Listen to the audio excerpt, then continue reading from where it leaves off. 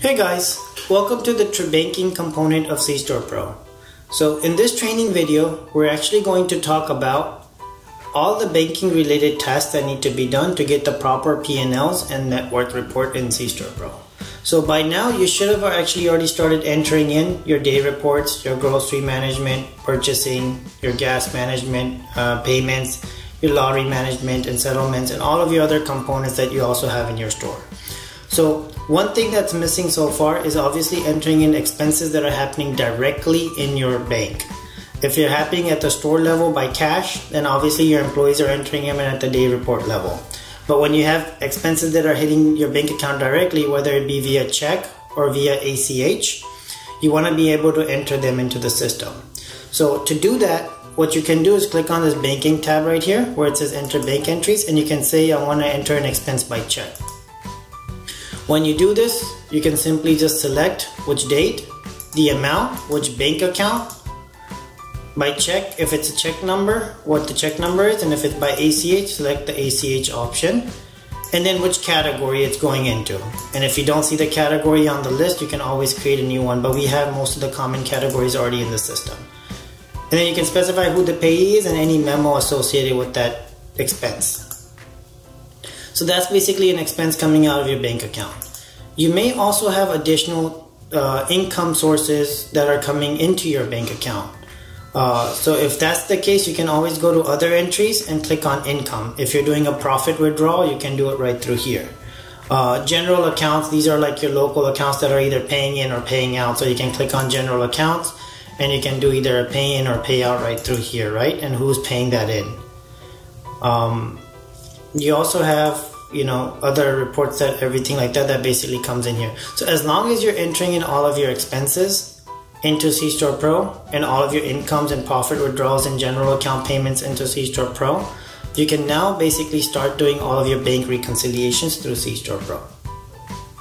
So let's try one right quick, right? So if I go into here, banking, and I say I want to reconcile my bank entries. Based on all the entries that have been happening in my system, from the day report level to everything, these are all the different entries that I have still pending, outstanding. This is my current bank balance. So what I can do is I can just enter in what my actual bank balance is. Click on these to reconcile them. And now if I don't see an entry in the system that I know my manager has made, for example, Lottery Lotto EFT, I can always click on this plus icon over here and select my Lottery Lotto and basically do that entry. Or in fact, if a gas payment was missed by my manager at the store level, I can click on gas payment, select which date, and go ahead and enter it right through the system, and it will show up on your reconciliation log. All you have to do here now is simply click on reconciling it. And if your ending balance is different, when you click on reconcile, you have the option to put the difference in an adjustment category or an expense. So if you don't see an adjustment category here for your expenses, you can just add one in. That's basically called adjustment. Once you've done that piece of it, you basically can now look at all your past reconciliation logs and outstanding logs. So I can come in here and I can look at, let's say for example, my operating account. I want to look at all my reconciled entries for this time. And it'll basically give me my running balance, right? What the differences are, what my opening was, all the way down to what my closing is for this time frame, and which components I'm basically getting credited for. You can also go into other reports, like for example, you can click on print checks if you want to print some checks that you basically made entries to, whether it's expenses or purchases. You can click on print checks and you can actually print the checks right from here. You can go into reports and you can get all sorts of reports now. You have your checkbook statement, bank statement, outstanding items report. So let's say for example, I want to run all my outstanding item report for this month. Here are my outstanding item reports. If I want to run my bank statement, here's my bank statement. And it kind of follows the same way as what your actual bank statement is. And here's my checkbook statement. So traditionally what happens is people usually ask, what's the difference between the bank statement and the checkbook statement? Well, the simple answer to that is the bank statement is basically what's cleared your bank account. So everything that's cleared your bank account, it only tells you that. Your checkbook statement is basically based on all the entries that are still outstanding in your system, what your actual balance sheet is for your report, right? So if I go in here, my actual balance sheet is actually $9,300.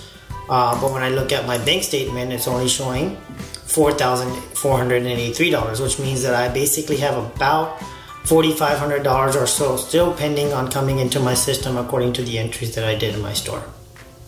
You can go into banking dashboard and obviously get the same information, what your reconciled bank balance is, what your unreconciled is, what your total bank balance is, and what your available funds are. You can also go into bank accounts, and this is where you can actually set up your bank accounts, right? You can enter in the bank routing number, account number. You can do a signature line over here if you wanted to, you know, so that you can actually utilize this to print checks and all that stuff. So that's pretty much the gist of the banking component side of it. I know I kind of went through that real quickly, but it's actually relatively simple once you get the hang of it.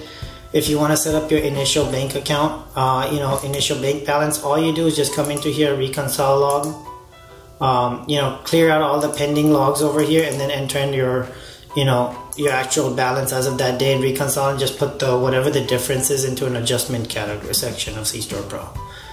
So that's pretty much it, guys. Hope this was informative for you guys. If you have any questions, please don't hesitate to contact CStorePro at 281-265-2299. Again, that's 281-265-2299. Look forward to you guys watching the next video.